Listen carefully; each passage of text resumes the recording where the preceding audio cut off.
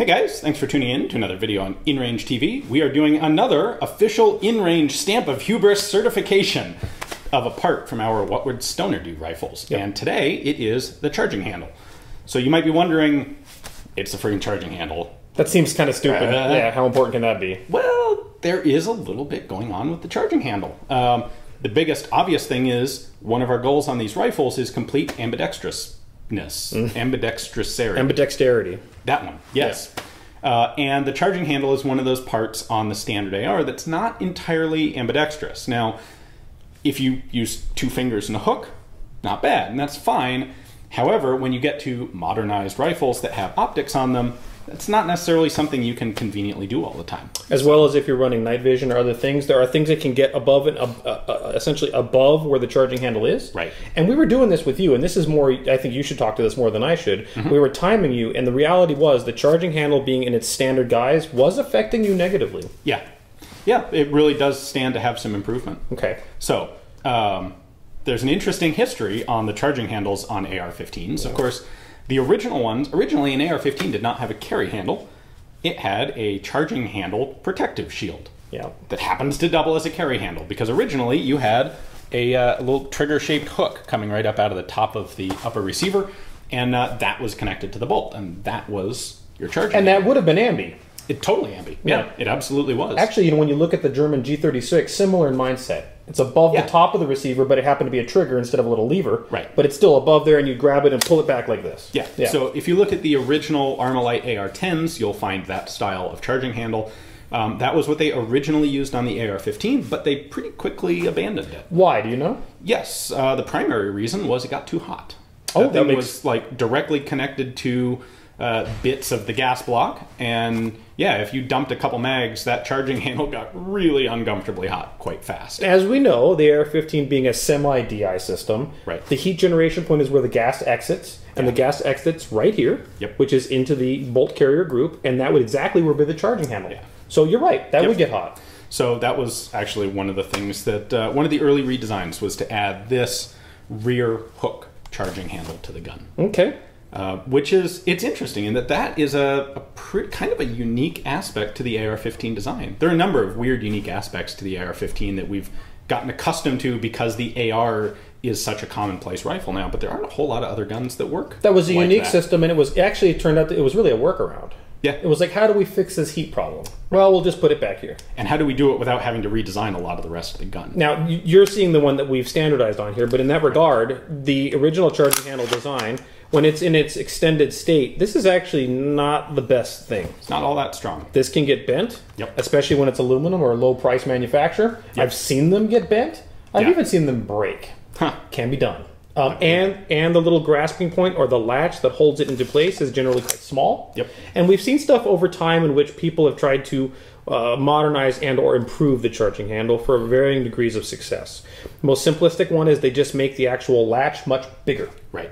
And it gives you more purchase. And it gives you more mechanical advantage of unlocking it to use it. And also, you can see them improve it where they turn it into steel to make it stronger. All those things make sense. And we've tried some of that, too, on these rifles. We have. We've gone through iterations of this, and we're not going to talk about all the iterations we went through because that's not the one we standardized on. Right. But, for example, one of the things, and I think it was hard as hell, we were on one of the other ones than this one. One of the guns had this one, and one of the guns had an enlarged one, which from a different manufacturer. It doesn't matter. Nothing wrong with the product, except when you start doing stuff like running around with load-bearing vests and armor on and gear, or throwing it on your back to climb up a ladder, well, one, that crap hurts. Yes, it does. If you have armor on, it doesn't, but if you don't have armor on, it kind of hurts. That thing jams you good and hard. Yeah. And when you're running around, you'll find that sometimes you'll actually unlatch the charging handle because that big old latch that's on there now gets hooked up on everything. Really easy to catch on stuff, And at some point I even went, wow, there are advantages of this improved charging handle in terms of strength and rigidity,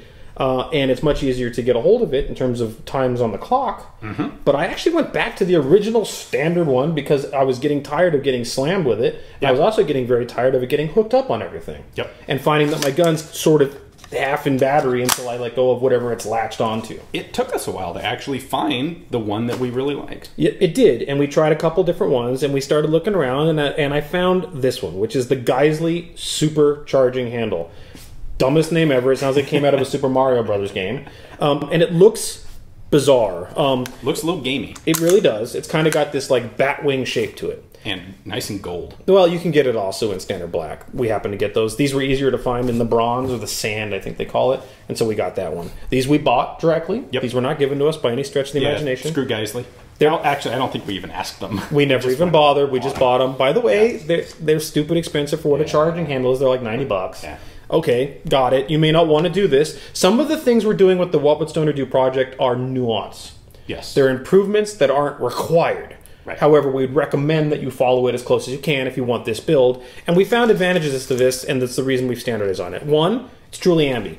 There's a handle on the left and the right that both unlatch the system. Yep, they are connected. The spring cam mechanism is connected to the two. So you don't have to pull just the left one. So people on film or watching, don't freak out. We are clear, correct? Yep. So I'm going to close the bolt, and you can do cool stuff. You can pull it from the right. You can pull it from the left. You can pull it with 2 hands, 2 fingers. You could do anything in that regard.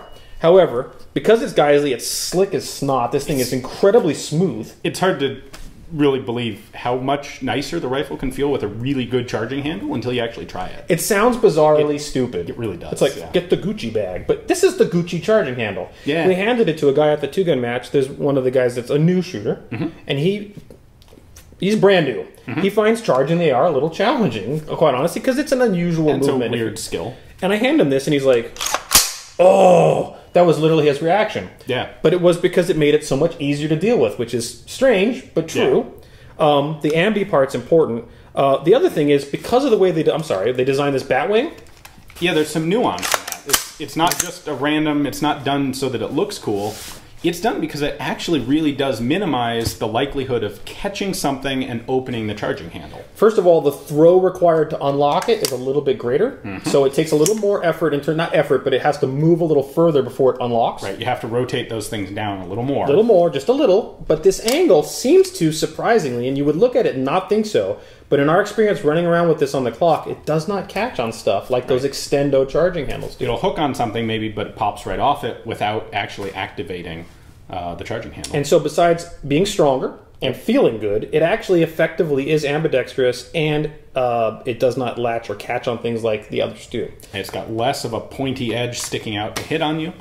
And it actually also has some suppression. Well, it has a little gas block. Yep. So you can find this on a lot of aftermarket charging handles. The original GI ones don't have this.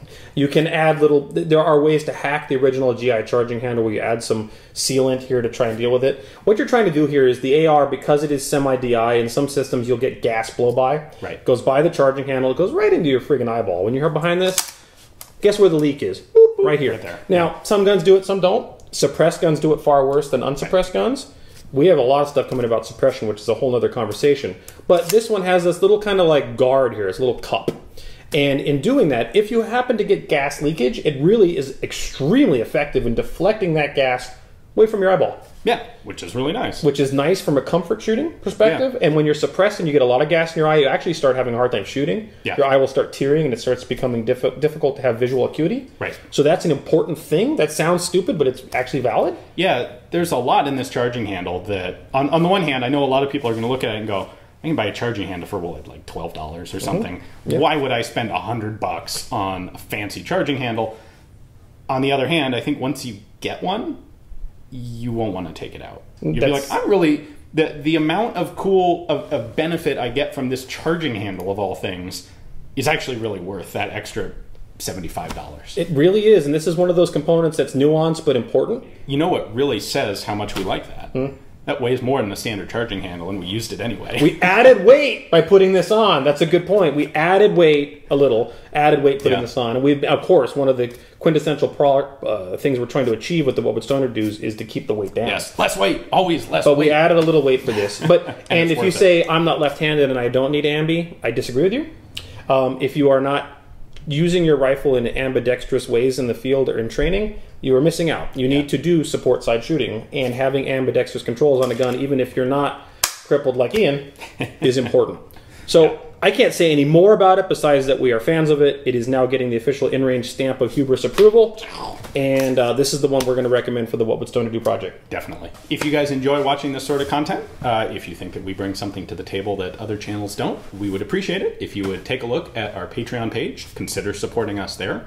We are a fully viewer-supported channel. We are not monetized on YouTube whatsoever. Nope. By our own hubristic choice. Well, for moralistic and some practical reasons. Yeah, it is. Yep. So, at any rate, if you can't support us on Patreon, we totally understand. But please do subscribe to the channel on YouTube. Tell your friends about it. Because we aren't monetized on YouTube, we are a lot more dependent on people sharing the content amongst themselves rather than depending on YouTube's video promotional algorithm bots to do it for us. So, and definitely also check out the Facebook page. There is a lot going on the Facebook page. Carl, you post so much on the Facebook page that I can't even keep up with it. We have fantastic discussions. We have great pictures and roaring good arguments. Yep, a lot of fun there. Good arguments. The ones that are qualified. Yeah. Worth having. Yep. Anyway, thanks very much for watching. Stay tuned for the next approved part on the rifles. We're getting close to having these things completely finished up for you guys. Thanks.